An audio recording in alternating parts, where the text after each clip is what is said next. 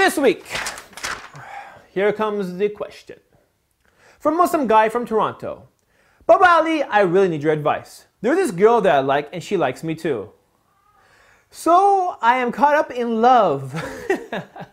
We've been seeing each other, talking on the phone, trying to keep our intention clean. I would like to marry her when I get older, but right now I want to keep the relationship so I can get to know her better. I just really like this girl and have been keeping it secret from my parents.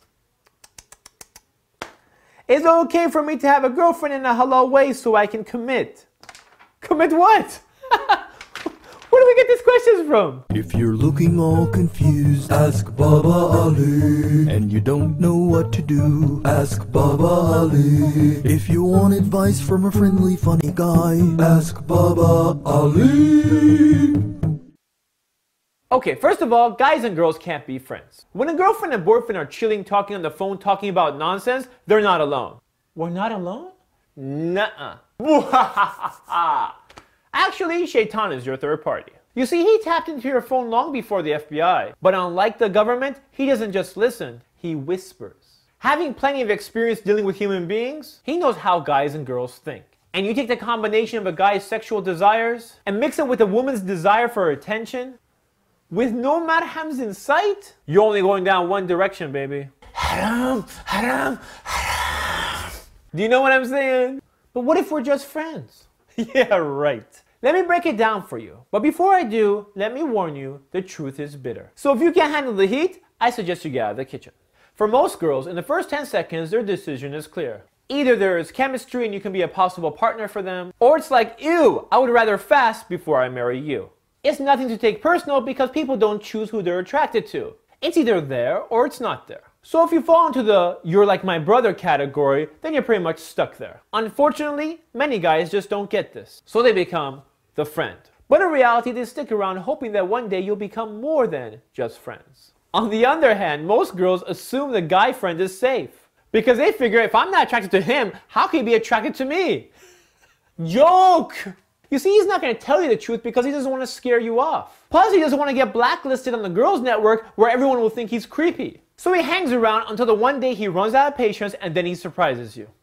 Surprise! That's the day that you get the awkward phone call that your friend tells you that they love you. And you brought all this drama upon yourself. Unnecessary drama. And now you learn the hard way that there's consequences when you put guys and girls as friends. Now you're sitting there in denial with your arms crossed and say, look, this can't be possible. This can't be possible. Yes, it's possible. I'm just telling you how it is, but you probably still don't believe me. You see, if a girl makes it clear to a guy that she has no attraction to him whatsoever, I'm talking about zero, zip, zilch, nada, never, ever, in a million years, you're like my brother never, then she can pretty much kiss her friend goodbye. Well, not literally, but you know what I mean. He's gone. He's gone. Because once he finds out that he has no shot at her, he's going to become the next girl's friend. Now let's move on to the boyfriend-girlfriend relationship where there's a mutual attraction. It seems that a lot of people believe that it's okay to have a haram relationship as long as your intention is pure. Keyword, haram relationship. In other words, they think the ends justify the means. That concept isn't Islamic whatsoever. You don't do something haram with the hope of pleasing Allah subhanahu wa ta'ala. Since He created us, He knows our temptations, He knows our instincts, He knows our needs. So it only makes sense for the creation to follow the guidelines of their creator. He's given us paths, so it's up to you to make the right decision. You see, some paths are easier than others, but they come with consequences. And if you think the haram relationships will eventually bring you to tranquility, remember 50% of these relationships end up in divorce. And these people are the ones who loved each other enough to get married. And remember, there's so many couples who don't get divorced, but they stay married and miserable. It's either because of their kids, or because they want to save money on taxes, or for whatever reason. The point is, they're not happy, which explains why there's so much cheating in these relationships. But then you ask, what if the person I'm dating is a good Muslim that fears God? Then my answer is, if he's such a God-fearing Muslim, then why is his action speaking otherwise? Think about it. If this person doesn't fear Allah subhanahu wa ta'ala and has all these relationships before he gets married, then why do you expect him to suddenly change after he gets married? My point is, don't base your future on assumptions. Some people justify their haram relationships saying that, okay, we're going to do this until the one day we get married.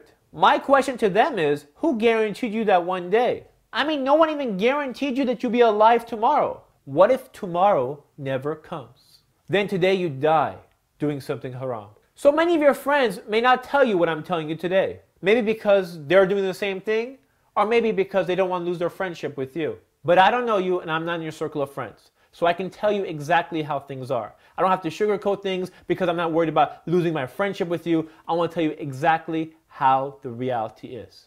And sometimes it's bitter, sometimes it's sweet. But at the end, it's the truth.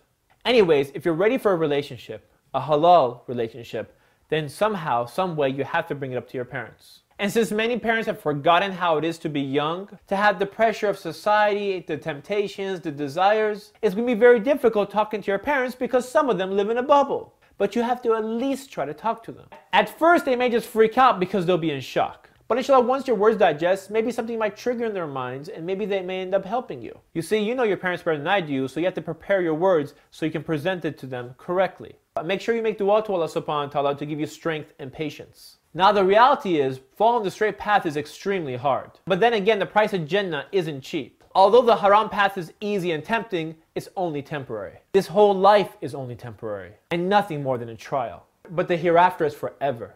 Remember that. As like all my videos, I'm speaking to myself before I'm speaking to anyone else. This is Ali, and that's my advice. If you want advice from a friendly, funny guy, ask Baba Ali.